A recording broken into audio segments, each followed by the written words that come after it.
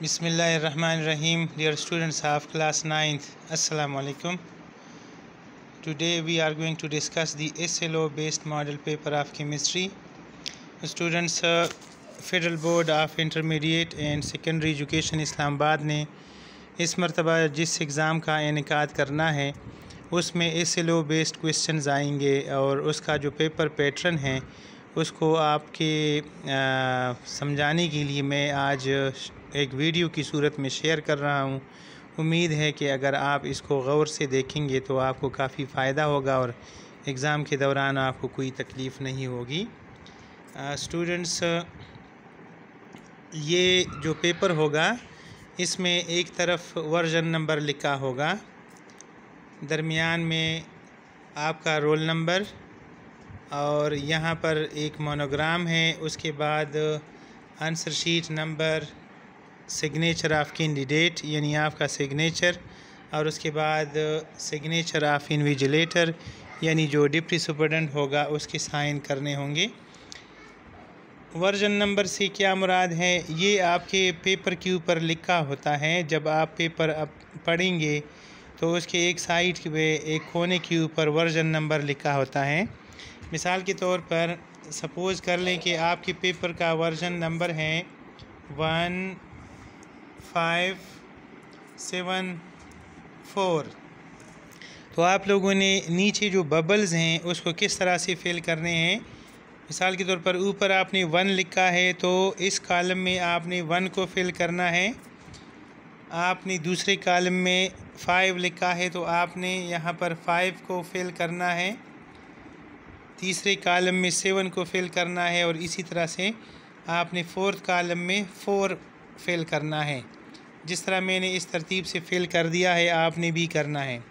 अब आपका roll number है, फ़र्ज़ करो तुम्हारा रोल नंबर है 3657408। अब आपने फर्स्ट कॉलम में 3 फिल करना है, सेकंड में 6 फिल करना है, थर्ड में 5, फोर्थ में 7, फिफ्थ में 4, सिक्स्थ में आपने 0 और लास्ट वाली कॉलम में आपने 8 फिल करना है। जो मैंने तरतीब यहाँ पर की है आपने उसी तरह से इसको फिल करना है।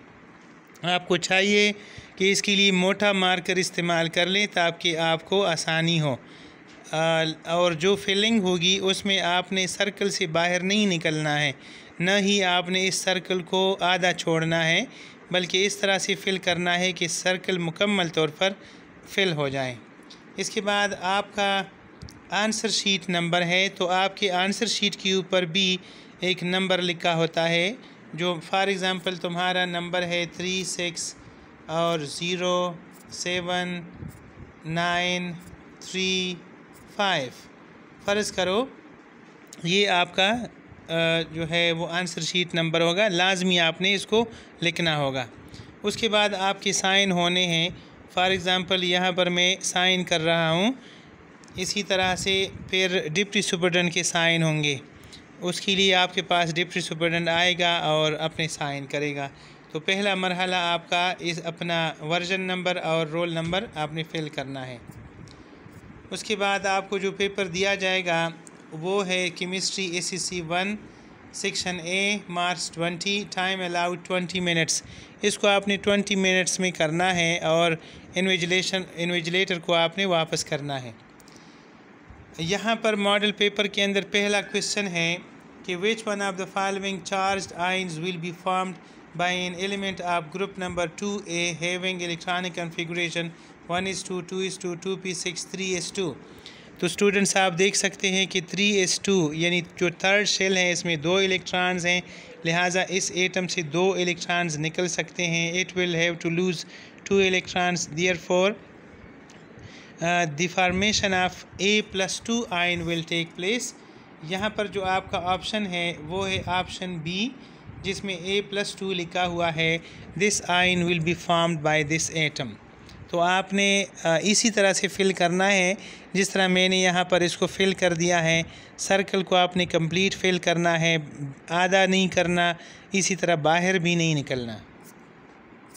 Question number 2. Which one of the following pairs of subshells has the lowest energy as compare to other pairs of shells. यहाँ पर मुख्तलिफ पेयर्स गिवन हैं, इनमें से आपने उसको टिक मारना है और फिल करना है जिनकी एनर्जी सबसे कम हो।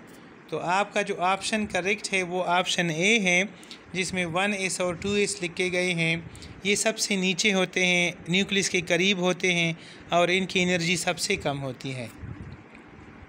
Number 3, which one of the following isotopes is used in nuclear reactors. यहाँ पर यूरेनियम के डिफरेंट आइसोटोप्स गिवन हैं, आपने सारे पढ़ने हैं।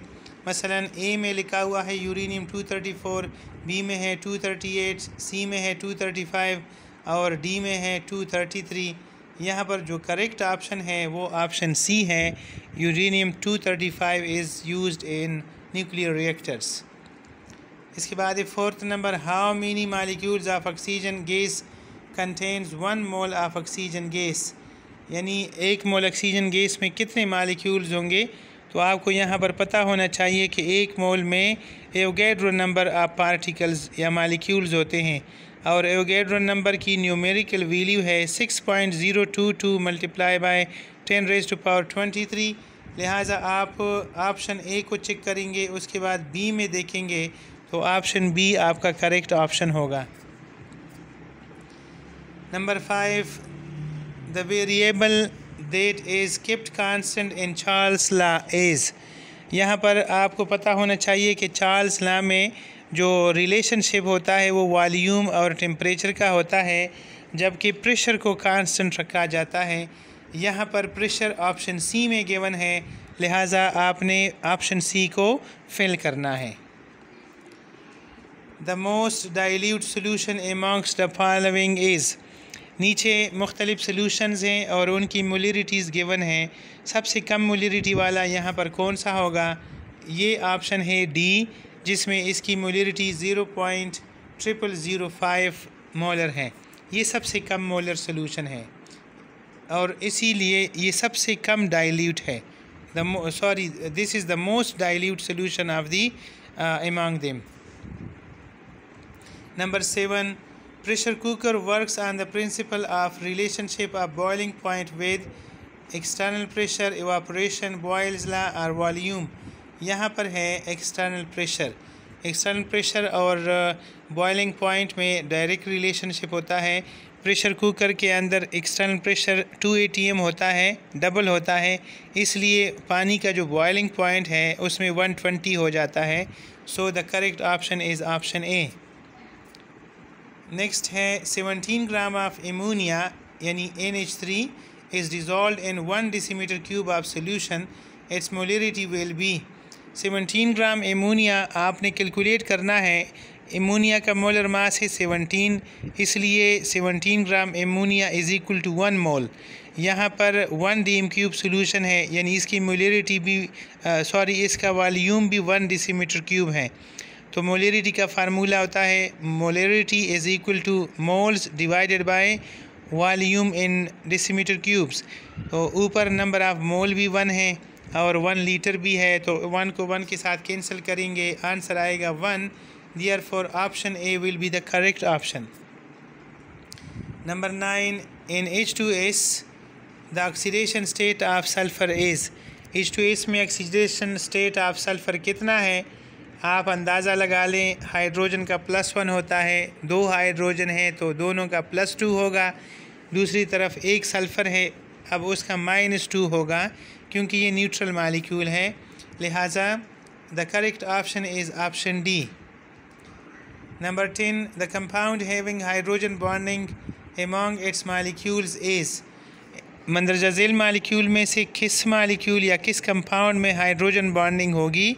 तो आपको पता है कि वाटर ऐसा कंपाउंड है कि जिसके अंदर हाइड्रोजन बॉन्डिंग एक्सटेंसिवली पाई जाती है, इसलिए आपने ऑप्शन डी को फिल करना है।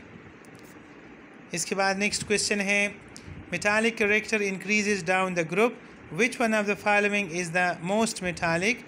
यहाँ पर ग्रुप नंबर 1 के एलिमेंट्स गिवन हैं और इन एलिमेंट में जो सीजियम है वो सबसे नीचे है, बिलो है।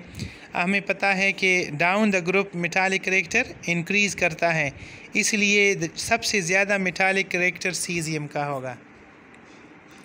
12. The most electronegative element in the group 7A is fluorine.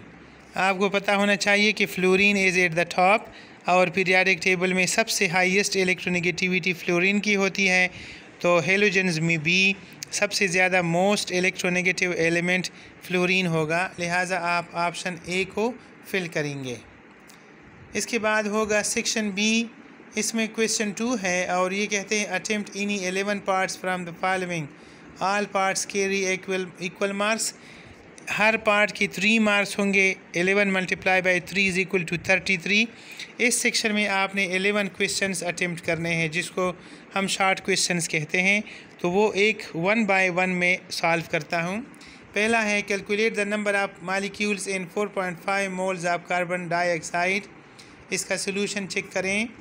Data आपने लिखना है, moles of carbon dioxide 4.5 moles. Required क्या है, number of molecules. Comparing moles in number of molecules, moles और नंबर ऑफ मॉलिक्यूल्स को compare करना है। इसी तरह से आपने इसी तरतीब से लिखना है। आपको पता होना चाहिए कि 1 मोल में 6.022 × 10⁻23 मॉलिक्यूल्स होते हैं। तो 4.5 में कितने हो जाएंगे, 4.5 में होंगे 4.5 मल्टीप्लाई बाई 6.022 मल्टीप्लाई बाई 10⁻23। जब आप इसको कैलकुलेटर से सॉल्व करेंगे तो इसका आंसर आता है 2.709 multiply by 10⁻24 molecules. Question number 2, draw Bohr's atomic model for potassium 1939 indicating the location of electrons, protons and neutrons. इसके लिए आप लोगों ने ऐसा करना है कि पोटाशियम का एटॉमिक नंबर 19 है, इसलिए इसमें प्रोटॉन भी 19 होंगे, इसमें इलेक्ट्रॉन्स भी 19 होंगे। ऊपर जो 39 लिखा है ये इसका मास नंबर है। तो न्यूट्रॉन्स की तादाद आप लोग 19 को 39 से माइनस करके हासिल करेंगे। जब 39 माइनस 19 हम सॉल्व करते हैं तो इसका आंसर 20 आता है। लिहाजा सबसे पहले आपने सर्कल में इसका न्यूक्लियस ड्रा करना है और आपने बताना है कि protons are equal to 19, neutrons are equal to 20। उसके बाद ये फर्स्ट शेल है, उसमें इलेक्ट्रॉन 2 होते हैं, 2 इलेक्ट्रॉन्स आपने इसमें फिल करने हैं इसी तरतीब से। इसके बाद सेकंड शेल में 8 इलेक्ट्रॉन होते हैं, आपने इस तरतीब से इन इलेक्ट्रॉन्स को फिल करना है। तो सेकंड कंप्लीट हो जाएगा। थर्ड शेल इसका होगा, उसमें भी 8 इलेक्ट्रॉन आपने फिल करने हैं, क्योंकि इसके थर्ड शेल में भी 8 इलेक्ट्रॉन्स होते हैं। और आखिर में आपने जो फोर्थ शेल है उसमें आपने 1 इलेक्ट्रॉन और फिल करना है। इस तरह 19 इलेक्ट्रॉन पूरे हो जाते हैं। उसके बाद आप लोगों ने न्यूक्लियस की लोकेशन बतानी है, ये इनका न्यूक्लियस है। उसके बाद प्रोटॉन्स को आपने एक एरो की मदद से शो करना है कि कितने हैं और कहाँ पर हैं, लोकेशन का पता करना है। न्यूट्रॉन्स इनकी तादाद 20 होती है, इसको n से रिप्रेजेंट करते हैं और वो भी न्यूक्लियस के अंदर पाए जाते हैं। इस तरह से पोटाशियम का ये स्ट्रक्चर कंप्लीट हो जाएगा और आपके क्वेश्चन के सारे जो डिमांड्स हैं वो पूरे हो जाएंगे। इलेक्ट्रॉन्स भी आप लोगों ने शो करने हैं। इलेक्ट्रॉन्स ये ऑर्बिटल्स या शेल्स के अंदर पाए जाते हैं, ब्लैक कलर्स में गिवन है। Question 3, calculate the mass of 1 hydrogen atom in grams. आपने हाइड्रोजन एटम का मास मालूम करना है। सोल्यूशन इस तरह से है कि डेटा लेना है आपने, number of hydrogen is equal to 1, एक हाइड्रोजन एटम है। Atomic mass of hydrogen is 1.008 AMU, ये इनका एटॉमिक मास है। तो कोई भी एलिमेंट हो उसके एक एटम का मास मालूम करना हो तो आप लोगों ने लिखना है कि उसका एटॉमिक मास कितना है।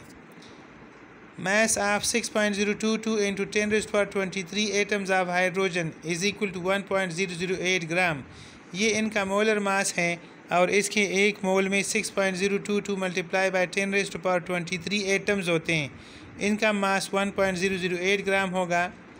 Mass of 1 hydrogen atom will be equal to 1.008 divide by 6.022 × 10⁻23 and the mass of अगर आप इसको सॉल्व करेंगे 1.008 को 6.022 इंटू 10⁻23 पर डिवाइड करेंगे, the answer will be 1.67 multiply by 10⁻⁻24 grams.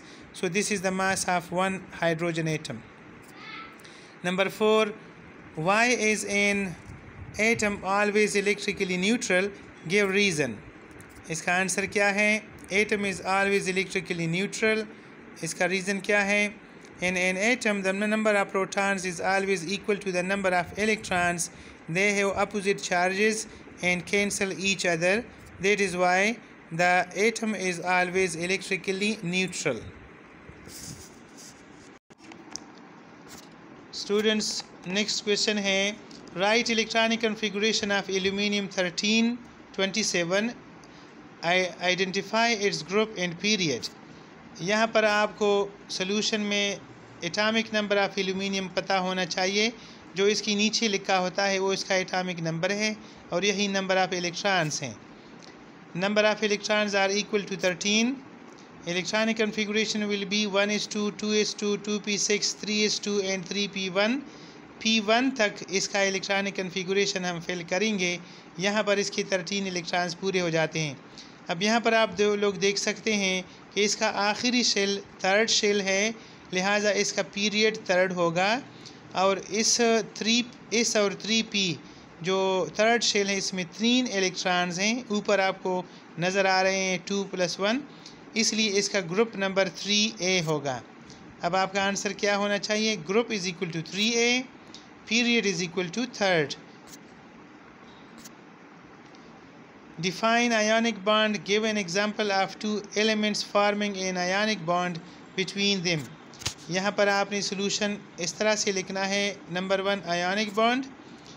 The bond which is formed by complete transfer of electrons from one atom to another atom is called ionic bond. और इस तरह भी define कर सकते हो कि the force of attraction that binds oppositely charged ions is called ionic bond. For example, sodium and chlorine atom make ionic bonds. Sodium loses 1 electron and forms sodium ion. Chlorine atom gains 1 electron and forms chloride ion.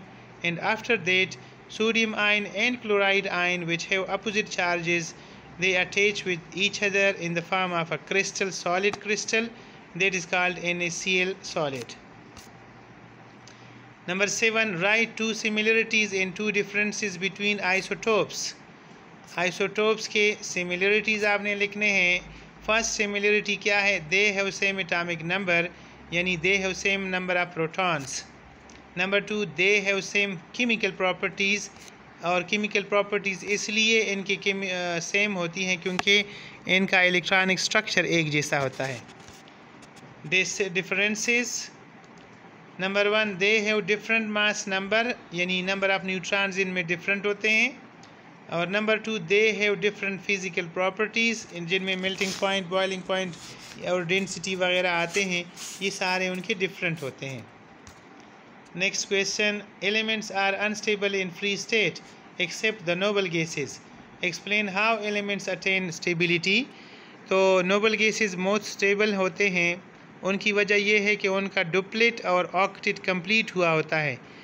बाकी के elements जो हैं वो चूँकि incomplete octet और incomplete duplet वाले होते हैं, उनके लास्ट जो वैलेंस शेल्स हैं वो कंप्लीट नहीं होते, इसलिए वो अनस्टेबल रहते हैं। अब आंसर क्या लिखेंगे? Answer is the elements are unstable because they have incomplete octets, यानी valence shells. The elements attain stability by the following methods. इसमें प्रोसीजर्स या मेथड्स 3 तरह के होते हैं, आप चेक करें। तो नंबर 1 मेथड क्या है? By losing electrons. The metals loose electrons due to low ionization energy. For example sodium, अब आपने इसका जो स्ट्रक्चर लिखना है वो है 281, मीन के इसके लास्ट शेल में, थर्ड शेल में 1 इलेक्ट्रॉन है। जब 1 इलेक्ट्रॉन वो लूज़ कर जाएगा तो इसका इलेक्ट्रॉनिक कन्फिगरेशन 28 हो जाएगा। ये 28 जो है वो सोडियम आयन का इलेक्ट्रॉनिक कन्फिगरेशन है। यहाँ पर थोड़ा सा आगे पीछे हुआ है, आपने Na की नीचे 281 लिखना है। ये उसके इलेक्ट्रॉन्स हैं, फर्स्ट में 2, सेकंड में 8 और थर्ड में 1 इलेक्ट्रॉन, और Na+ के नीचे आपने 28 लिखना है। इस तरह से इसका आखिर कंप्लीट हो चुका है और ये स्टेबल बन गया है। Number 2, bye gaining electrons the non metals gain electrons because of their high electron affinity. उनकी हाई इलेक्ट्रॉन एफिनिटी की वजह से वो इलेक्ट्रॉन गेन करते हैं। फॉर एग्जांपल क्लोरीन, इसका इलेक्ट्रॉनिक कन्फिगरेशन है 287, फर्स्ट में 2, सेकंड में 8 और थर्ड शेल में इसका 7 इलेक्ट्रॉन्स हैं। It needs only 1 electron, so it gets 1 electron in complete its octet. Hence, chloride ion is formed with electronic configuration of 2, 8 and 8. Number 3 method क्या है? By sharing electrons. Most of the non-metals share their electrons and make covalent bonds. For example, hydrogen और chlorine आपस में मिलकर HCl बनाते हैं, तो ये कोवेलेंट बॉन्ड की फॉर्मेशन है। अब आपको मैं दिखा रहा हूँ कि किस तरह से आपने ड्रा करना है। तो पहले हम ये लिखेंगे न्यूक्लियस, इसको ड्रा करेंगे, फिर पहला शेल होगा और उसमें 1 इलेक्ट्रॉन होगा, ये हाइड्रोजन का है। इसके बाद आपने लिखना है क्लोरीन का न्यूक्लियस, फिर फर्स्ट शेल, उसमें 2 इलेक्ट्रॉन्स, आपने यहाँ पर इसका वैलेंस शेल ड्रा करना है और उसमें इसके 7 इलेक्ट्रॉन्स हैं, इसलिए आपने 7 इलेक्ट्रॉन्स यहाँ पर शो करने हैं। तो जब ये दोनों आपस में मिलेंगे तो इसका ये होगा कि ये अपने इलेक्ट्रॉन्स जो एक इलेक्ट्रॉन उनका है वो शेयर कर लेंगे और इस शेयरिंग के नतीजे में हमें इस तरह का HCl मॉलिक्यूल मिल जाएगा। So there will be a covalent bond. Number 9, state Charles law, derive it's mathematical expression. Answer Charles law, इसका आपने डिफिनेशन लिखना है। The volume of a given mass of a gas at constant pressure is directly proportional to the absolute temperature. Mathematically, V is directly proportional to temperature.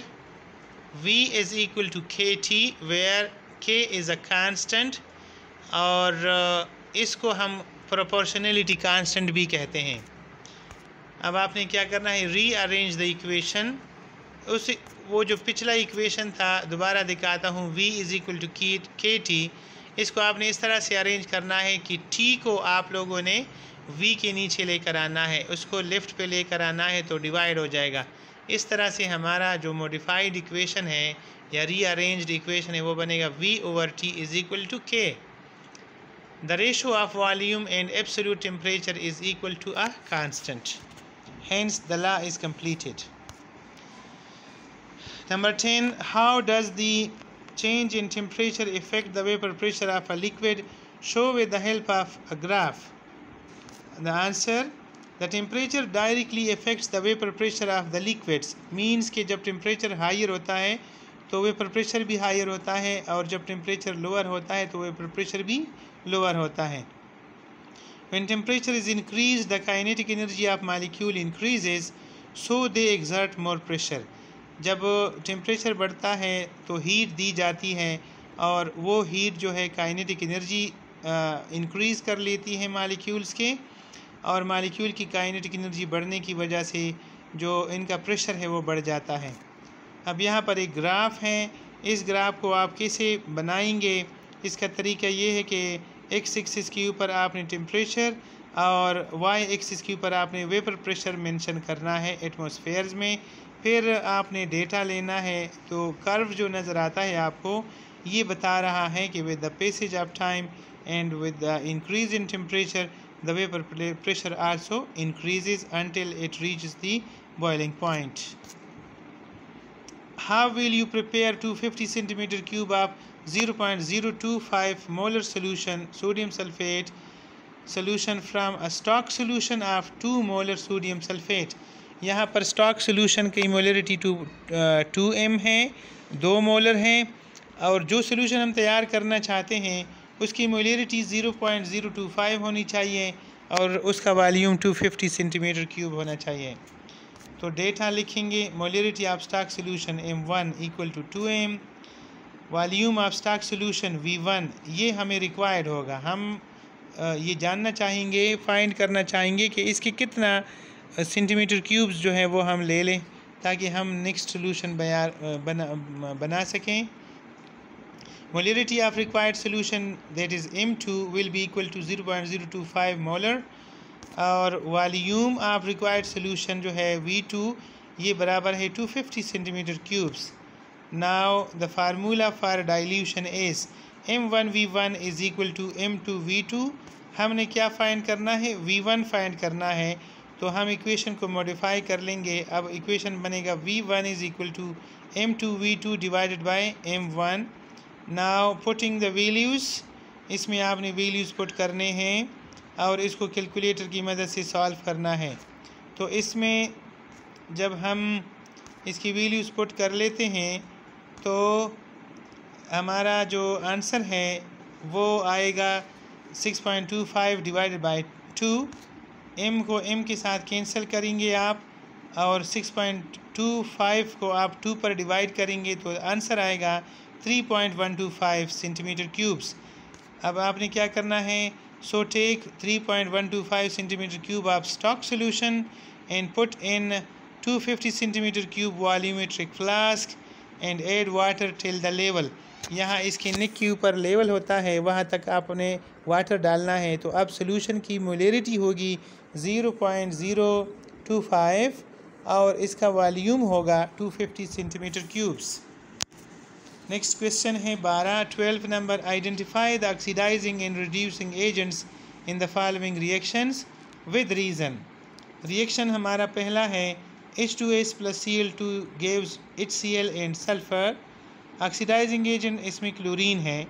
अब chlorine क्यों oxidising agent है? क्योंकि उन्होंने hydrogen लिया है sulphur से. Reason क्या है कि chlorine takes hydrogen from H2S. जब hydrogen sulphide H2S hydrogen loose करता है तो वो ऑक्सीडाइज हो जाता है, इसलिए chlorine will act as an oxidising agent. इसके बाद है रिड्यूसिंग एजेंट कौन है? H2S. अब रीज़न इसका क्या है कि it gives hydrogen two chlorine. ये हाइड्रोजन देता है, ख़ुद अपने आप को ऑक्सीडाइज कर लेता है और क्लोरीन को ये रिड्यूस कर लेता है, इसलिए ये एक रिड्यूसिंग एजेंट है. इसके बाद इक्वेशन नंबर बी है Mg + 2HCl is equal to MgCl2 and hydrogen gas. तो ऑक्सीडाइजिंग एजेंट इसमें है HCl क्योंकि इट लूज़ हाइड्रोजन. आप देख सकते हैं कि हाइड्रोजन जो है ना मुकम्मल तौर पर लूज़ हो चुका है, इसलिए हम कहेंगे कि HCl यहाँ पर ऑक्सीडाइजिंग एजेंट है. हम ये भी कह सकते हैं कि इसमें जो हाइड्रोजन है वो रिड्यूस हो चुका है. चूँकि ये रिड्यूस हो चुका है तो इसलिए HCl एक ऑक्सीडाइजिंग एजेंट है. जो भी चीज़ रिड्यूस होती है वो ऑक्सीडाइजिंग एजेंट कहलाती है. अब ये नेक्स्ट देखें, रिड्यूसिंग एजेंट इसमें क्या है? मैग्नीशियम है. मैग्नीशियम इसलिए है कि इसमें ऑक्सीडाइजिंग एजेंट HCl है. Reason it gains electron from magnesium so it is oxidised. Reducing agent इसमें है मैग्नीशियम. रीज़न क्या है? Magnesium loses electrons and reduces hydrogen. यहाँ पर मैग्नीशियम इलेक्ट्रॉन लूज़ करता है, वो हाइड्रोजन को मिलते हैं और हाइड्रोजन H2 मालिक्यूल बनकर रिलीज़ हो जाता है. चूँकि वो रिड्यूस हो रहा है, मैग्नीशियम उसको रिड्यूस कर रहा है, इसलिए मैग्नीशियम को हम रिड्यूसिंग एजेंट कहेंगे. Number 13, define corrosion. How is corrosion prevented by cathodic protection. तो आपने लिखना है करोजन का डिफिनेशन, और वो है a natural process in which a metal reacts with atmospheric oxygen and moisture to produce stable oxides is called corrosion. Prevention of rusting bye cathodic protection या prevention of rusting या prevention of corrosion bye cathodic protection. In this process, the object like underground oil tanks are connected with active metals like magnesium. The tank becomes cathode and the active metal becomes anode. The magnesium is more active, so it corrodes, while iron is less active, therefore it remains safe. अब अगले diagram में हम आपको बताएंगे कि किस तरह से आपने डायग्राम बनाना है. तो सबसे पहले आपने ऑयल टैंक बनाना है, इसके बाद वायर लगानी है, इसके बाद मैग्नीशियम का टुकड़ा लगाना है, इसके बाद आपने एक पाइप शो करना है कि जो पाइप लाइन जो है ना ऊपर अर्थ से ऊपर जा रहा होता है, अर्थ के सरफेस से जबकि ये जो ऑयल टैंकर है वो ज़मीन में डूबा हुआ है, डिप्ट है। मैग्नीशियम, यहाँ पर मैग्नीशियम लिखेंगे आप। इसके बाद आप लिखेंगे आयरन ऑयल टैंक। इसके बाद नेक्स्ट आप लिखेंगे कनेक्टिंग वायर। फिर आपने शो करना है सरफेस ऑफ द अर्थ। आपने इस तरह शो करना है और लिखना है इसके साथ कि this is the surface of the earth, और ये जो टैंक है वो अंडरग्राउंड हमने डिप किया हुआ है। इसके बाद आपने लिखना है एनोड, जो कि मैग्नीशियम है। इसके बाद आपने लिखना है कैथोड, और कैथोड हमारा ये ऑयल टैंकर है।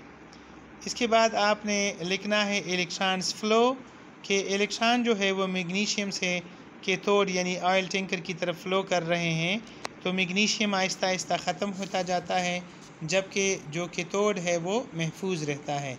इस तरह से हम करोजन को प्रिवेंट कर सकते हैं और इस ऑयल टैंकर को बचा सकते हैं।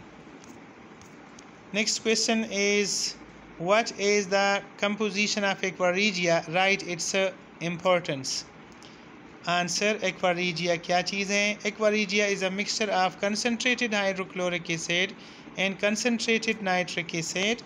Composition, it consist of 3 parts HCl and 1 part HNO3, यानी इसमें 3 parts HCl के होते हैं, हाइड्रोक्लोरिक एसिड के होते हैं, और 1 part नाइट्रिक एसिड का होता है। इम्पोर्टेंस क्या है?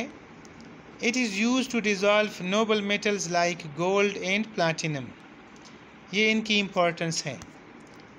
आखिरी क्वेश्चन है कि discuss why is sugar soluble in water but petrol is not soluble। Answer, the solubility depends upon a rule called like dissolve like। Polar solutes are soluble in polar solvents। इस rule के मुताबिक या principal के मुताबिक polar solvents में polar solute dissolve होते हैं। Non polar solutes are soluble in non polar solvents. Since sugar is a polar solute, that is why it is soluble in water, because water is also polar। It dissolves in water due to hydrogen bonding। इसमें जो main reason है वो ये है कि वो hydrogen bonding की मदद से पानी में डिज़ोल्व होता है। नेक्स्ट है कि since petrol is non polar solute, that is why it is insoluble in water. Petrol जो है वो क्या है कि एक नॉन पोलर सोल्यूट है और वाटर पोलर है, तो इसलिए ये जो है ना वाटर में सॉल्युबल नहीं होता। Students, thank you for watching this video. Please like, subscribe and share this video. उम्मीद है आपको इस पूरे वीडियो की समझ आई होगी। फिर भी अगर आपका कोई क्वेश्चन है तो आप इनबॉक्स कीजिएगा, और इस वीडियो को लाइक करना है, शेयर करना है, ताकि लोगों को ज़्यादा से ज़्यादा फ़ायदा पहुँचे। और आपने सब्सक्रिप्शन लाजमी करनी है, बेल आइकन दबाना है, और जो नोटिफिकेशंस आएंगे वो आपको मिलते रहेंगे। बहुत शुक्रिया। अल्लाह हाफिज़।